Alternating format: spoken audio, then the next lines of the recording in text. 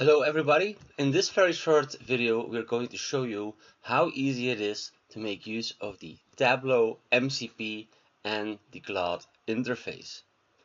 Earlier we showed you how you can connect the Tableau MCP locally on your computer, but what if you want to share it with other members of the team? What if you want to share your MCP server securely? Then you probably would like to put your MCP server in the cloud behind a authentication mechanism. In this little video, we're going to show you the first part. How can I add a MCP server that's running in the cloud to my Claude AI interface? Very easily, by clicking on the tools icon, or the settings icon better, you have the option in the paid version to add integration. And whenever you click add integration, you give your integration a name and provide you with the URL, which I have already done here. And then you see that my Tableau Cloud server has arrived in my settings. Now, what can I do with this? Just to give you a quick example of what it can do, it has access to 4 capabilities: list data sources, list fields, query data sources, and read metadata.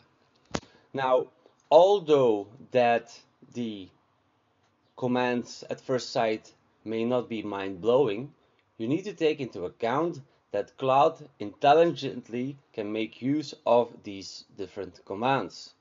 So for example, if I will ask him how much were my sales in 2022 in the East region, he's not directly going to query a data source.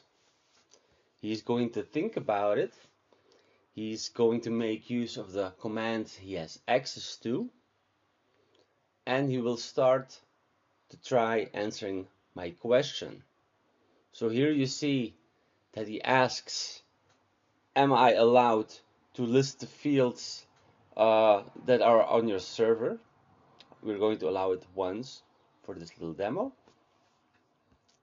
He has found the data source LUID of a data source that has these fields. Then he will ask me, can I query the data source?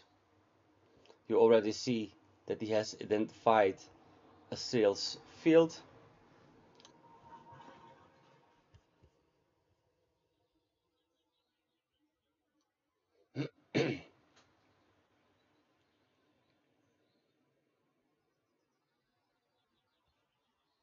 There you go.